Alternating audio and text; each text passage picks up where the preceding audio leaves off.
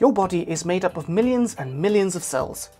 In fact, there are between 50 and 75 trillion cells in the body. These cells are dying and being replaced all the time. Your red blood cells live about 4 months. White blood cells on average for over a year, whereas your colon cells have a lifespan of only about 4 days, whilst your brain cells last for a lifetime. Cancer can start when just one of the trillion cells begins to grow and multiply too much. The result is a mass of cells called a tumour.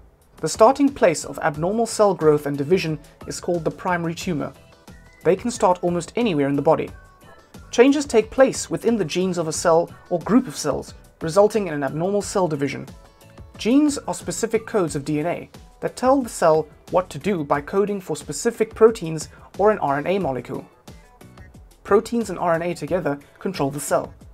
They decide what type of cell it is, what it does, when it divides, and when the cell will die. When cells divide by mitosis, the DNA is replicated and sometimes mistakes are made. These are called mutations. Lots of mutations are silent. They have no effect on the cell because they occur in non-coding regions of the DNA.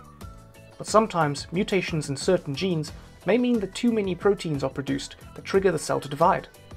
Or proteins that normally tell the cell to stop dividing may not be produced. The cell then starts to grow out of control. But don't panic. This isn't quite as risky as it sounds. There has to be roughly 6 or more mutations to coding DNA before a normal cell turns into a cancer cell. So mutations do the damage, but what causes them to happen? Cells are usually very good at repairing damage to genes. They have special repair mechanisms in place, but over time the damage may build up, and then it can be a domino effect.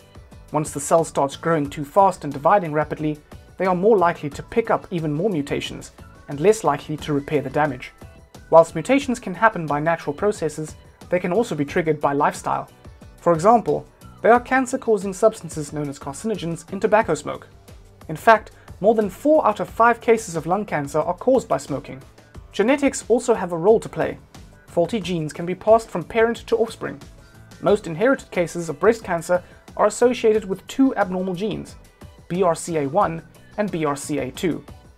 Other cancer-causing factors include exposure to radiation, exposure to UV radiation from the sun, and some chemicals in the environment, amongst other things. So from this video, you should know that cancer is the result of changes in cells that lead to uncontrolled cell growth and division. It is a non-communicable disease in humans, which means it is not infectious. Cancer is caused by changes in a person's DNA, and these changes cause a cell to divide by mitosis more than it usually would, which can create a tumor.